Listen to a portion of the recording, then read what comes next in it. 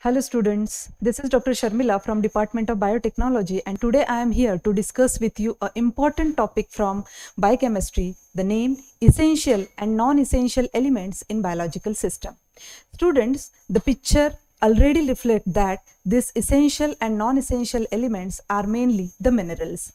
Now, moving forward, let us understand what are these minerals. So, these minerals are nothing but the inorganic elements which constitutes only a small proportion of the body weight. So, there is a wide variation in their content. Why? Because according to the body weight, the constitution of the elements, inorganic elements differ. For instance, we can say that calcium constitutes about 2% of body weight, while cobalt constitutes about 0.00004%. So it is totally depend on how much amount of body weight is there, and that is varies according to the weight of that particular body. Then as far as the elemental composition is concerned, students, the human body comprises the various biomolecules. As you already knows that the human body is made up of biomolecules along with the water as a major constituent. So 62% of water is present in the human body along with the 60% protein, 16% fats, 1% carbohydrate and 6% mineral as such. As far as the minerals are concerned, student, you can see here the oxygen, carbon, hydrogen, nitrogen and calcium is there along with the phosphorus. Now, if you can see on that side, it is potassium, sulfur, sodium, chlorine, magnesium and others which are present as a major minerals inside the body. These minerals are basically composed of inside the human body to perform the different functions. Now, what are the different functions of the human body? Different functions of these minerals inside the human body that we can study later. But before, we are going to consider the classification.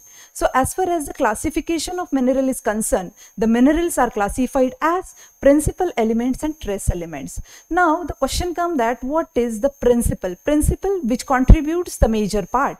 So, principal elements are 7. So, there are 7 principal elements which are called as macro minerals, and that constitute 60 to 80% the body's organic and inorganic material.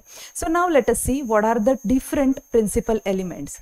These principal elements are also called as macro minerals.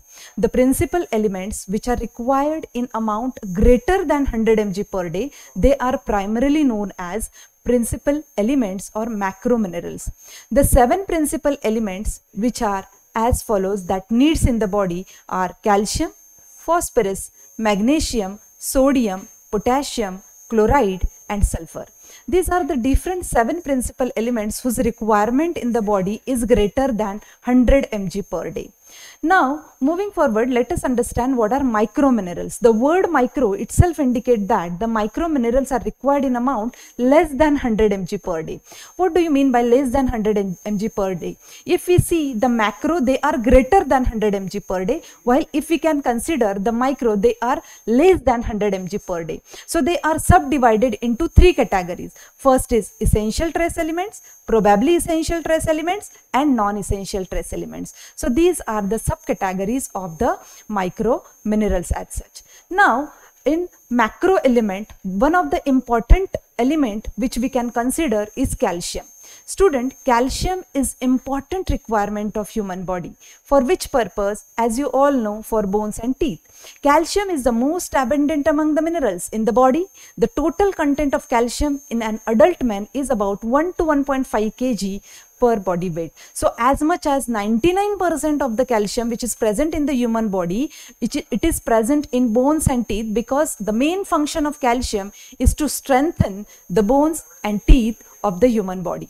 Now, other than that, the different biochemical functions which calcium performs are: calcium helps in your body with building strong bones and teeth, clotting of the blood, sending and receiving nerve signals, squeezing and relaxing muscles, which comprises the contraction of the muscles, releasing hormones and other chemicals, keeping a normal heartbeat. These are the important biochemical functions which performed by the calcium, and that's why the requirement of calcium is more inside the body. As far as the dietary requirement is concerned, students, if you can see that the picture itself reflect that there are different dietary sources. So these are adult men and women requires 100 mg per day. Women during pregnancy, lactation and post-menopause requires 1.5 gram per day, while the children in the age group 1 to 18 years requires 1.5 gram per day, that is for women, and children requires 0.8 to 1.2 gram per day. As far as the absorption is concerned, students, the calcium is primarily absorbed in duodenum. So the absorption of calcium mostly occur in the duodenum by an energy dependent active process, and it is influenced by several factors. If you see the students, it's a shape of duodenum which is a major part of digestive system. So this is the way how the absorption is carried out. Now let us understand what are the factors promoting calcium absorption. In the diagram you can able to see kidney, parathyroid hormone released from the thyroid gland, calcium from the bones, and the digestive system. Major part of the digestive system is nothing but the small intestine. So these are the factors which promotes the calcium absorption. So if we can see in detail which are the factors promotes the calcium absorption are vitamin D. If you can say that vitamin D, through its active form of calcitriol, it induces the synthesis of calcitonin binding protein in the intestinal epithelial cells and promotes the calcium absorption. So vitamin D in the form of calcitriol is an important factor for calcium absorption inside the body. Parathyroid hormone from the thyroid gland enhances calcium absorption through increased synthesis of calcitriol. So this is the way calcitriol along with the parathyroid hormone makes the promotion for the calcium absorption. Along with that, student, acidity favors the calcium absorption. So low pH is more favorable for the calcium absorption.